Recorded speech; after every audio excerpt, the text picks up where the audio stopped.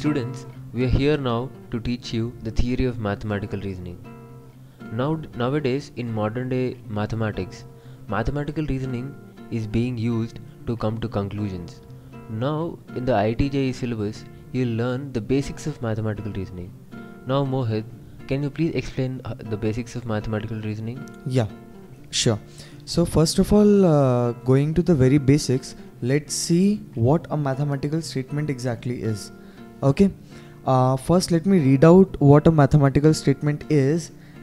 In simple words, a statement is mathematical if it is either true or false, but not both. Okay. So basically, a statement should be true or false, but not both of them. Okay. Now you might be confused. What is this both of them? A statement cannot be true and false at the same time, right? Yeah. Okay. So that is called a paradox. Let's move on further and understand what a paradox is. Okay.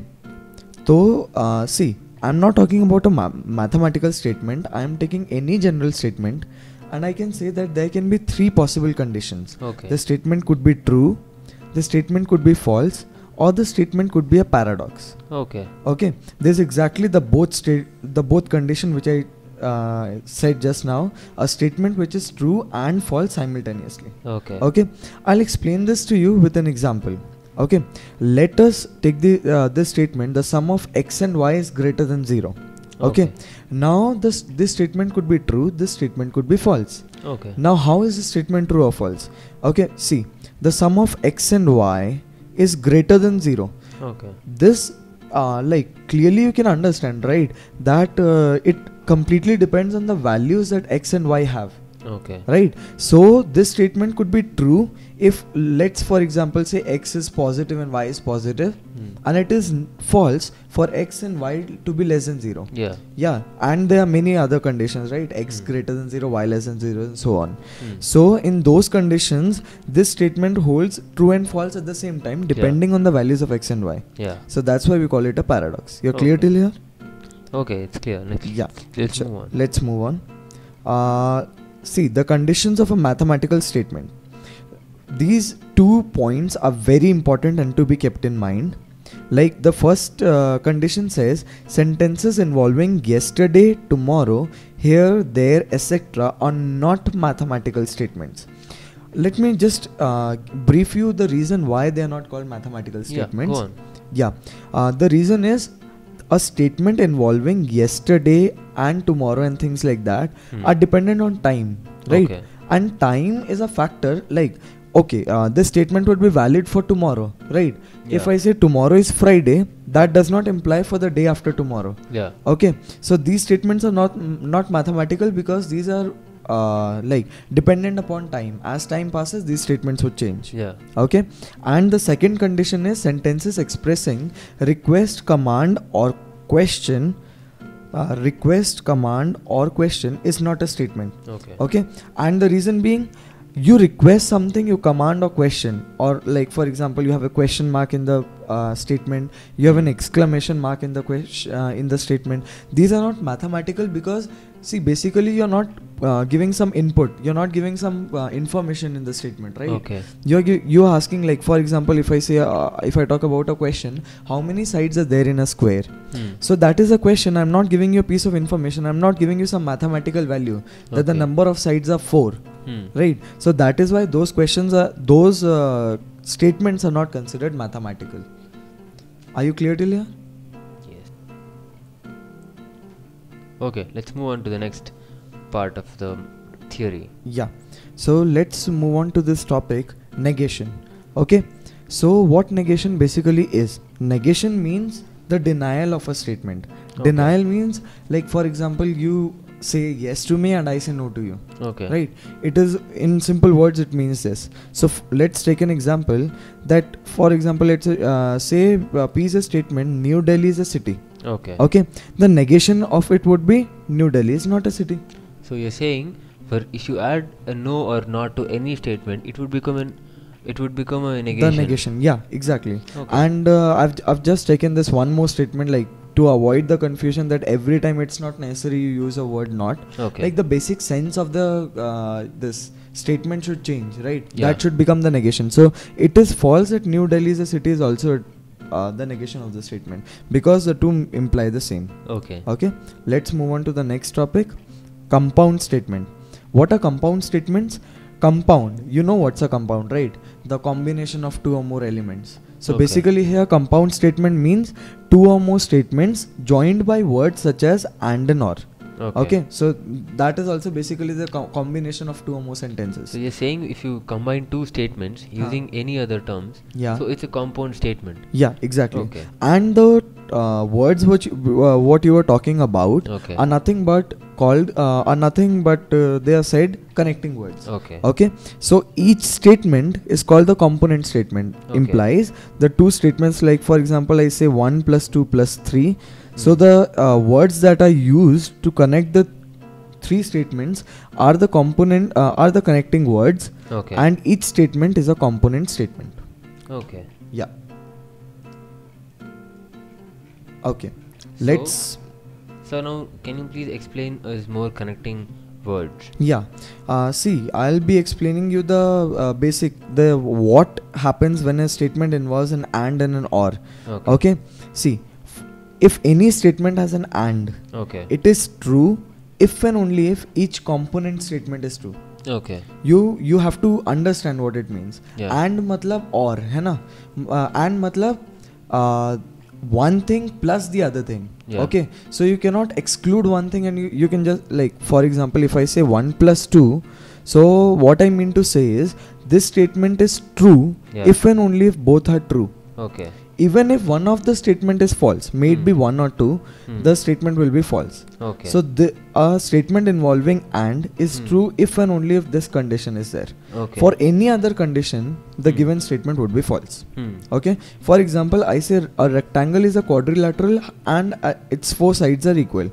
So the first statement is true, right? A rectangle is a quadrilateral, but its four sides are not equal. Are its four sides equal? No, right? So there's a false statement, there's true. So overall, who wins? False wins. Okay. Okay. So if two statements are joined by and, the both of the statements together, the compound statement will only be true if both the statements are true. Exactly. Otherwise, it is a false. Yeah. The compound statement, the result of the compound statement is a false. Yeah. Yeah. Okay. Let's move on further to or, the other connecting word which I talked about. Okay. Okay. Or is true when even one of the component is true. Okay. See, in daily life also, whenever we use or, okay, we say go to the class on Monday or Tuesday, whatever. Okay. So Monday or Tuesday, matlab you are giving an option to him, right? So any one of the statements can be true. Okay. So it is, see, true for both the statements true, and true even if one of the statement is true. Yeah. Like for example, true false pe be true and false true pe be true. Okay. It is false only and only when both of the statements are false. Yeah. So it is just the opposite of the previous one, that was true for only this condition and this is false for only this condition. Okay, so you're saying if a compound statement of which these two statements are connected with the connecting word or, then it will be true if even if one of them is true. Yeah. If both are false, it will be a false statement. Yeah. Completely. Just look at this example. The same example is quoted here also. Yeah. A rectangle is a quadrilateral is true. Its four sides are equal is false, but the overall statement is true. Yeah. Okay. Let's move further to exclusive and inclusive or. Okay. So this is a little, I would say, like this is an important topic. You should understand what it basically is. Exclusive and inclusive. Okay. Let's first look at what exclusive or is. If only one of the two options are possible, this is what I've written, right? So it implies that if you have a statement which is combined, which has the connecting word as or. Okay, and the statement to the left and the statement to the right, both of them are only one of them is possible at a given point of time, then the or is exclusive. For example, look at this. A rectangle or square has its four sides equal. Now you know that a square has its four sides equal. Yeah. But a rectangle does not have its four sides equal. No. And it can never happen, right? Yeah. So this only one of the option can be true at a given point of time. Let's take one more example. Just I'm telling you, like there are two lines which Yeah. are parallel. Yeah. And if I say two lines are parallel or intersect at a point. Yeah. Okay. So this is an exclusive OR. Yeah. Why? Because two lines are parallel. So when two lines are parallel can never intersect at a point, No, right? at any point. So that is the reason why that OR would become exclusive. Okay. Let's move further. Okay. What is an inclusive OR? Inclusive OR implies if any one of the two or both the options are correct. Okay. Okay. For example, a rectangle or square is a quadrilateral. Okay. So only one of the statement is correct, right? Sorry, both of the statements are correct, Yeah. right? So Okay. that would become an inclusive OR. Inclusive OR. Huh. Okay, let's go on. Okay, so let's move on to the next topic, what quantifiers are. Okay, see, quantifiers itself tells you the meaning, right? Quantifiers means to quantify. Okay. So for example, if a statement has this there exists as a quantifier, like see, there exists and for all are the two quantifiers in our course. Okay. Okay, what does there exist mean? There exist means that this statement is true for at least one case. Okay. Matlab, like for example, I would say there exists a value of x for the given equation x plus y is equal to 4. Okay. Okay, so that means that there exists some at least one value for Yeah. which this will hold true. Yeah. Okay, and the not exactly the opposite. For all means that it is true for all the values in the domain.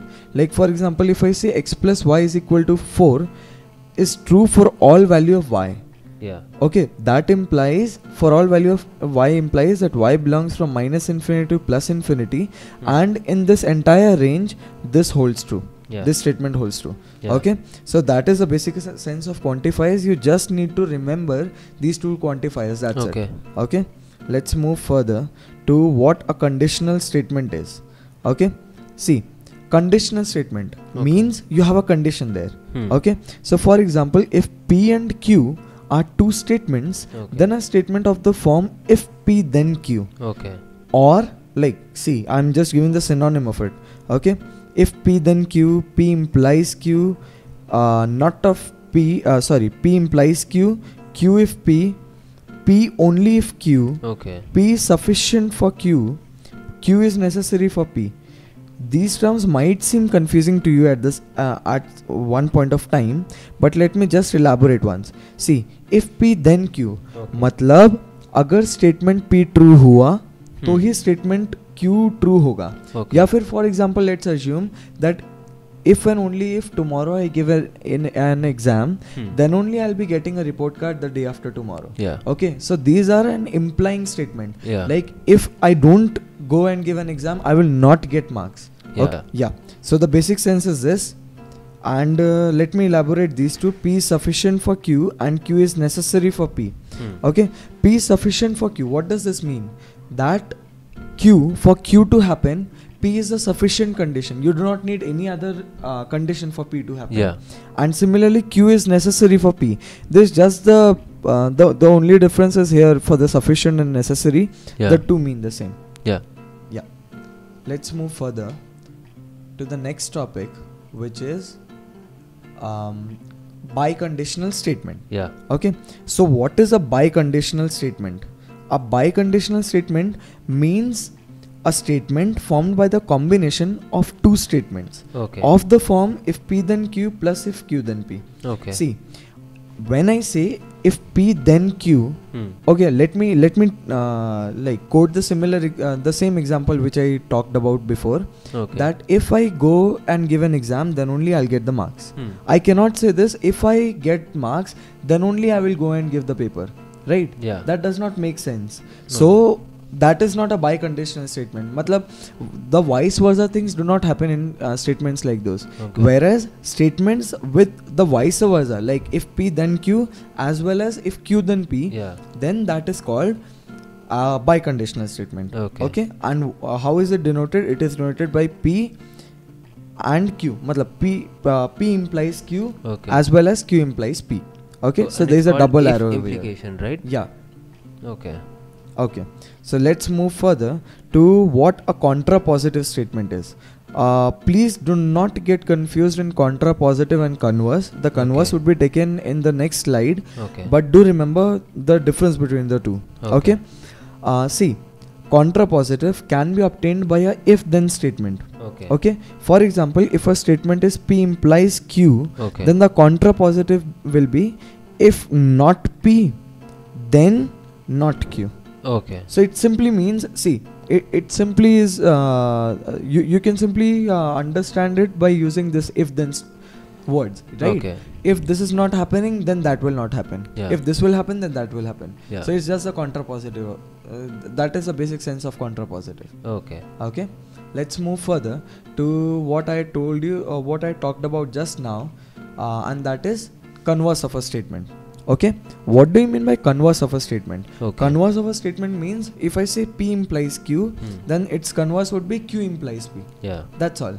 Okay. So do remember the what is a contrapositive and what is a converse statement, because in the exam the basic thing is you get a statement and then they ask you the converse of the contrapositive of the given statement is. Yeah. Okay. So do not get confused in things like that.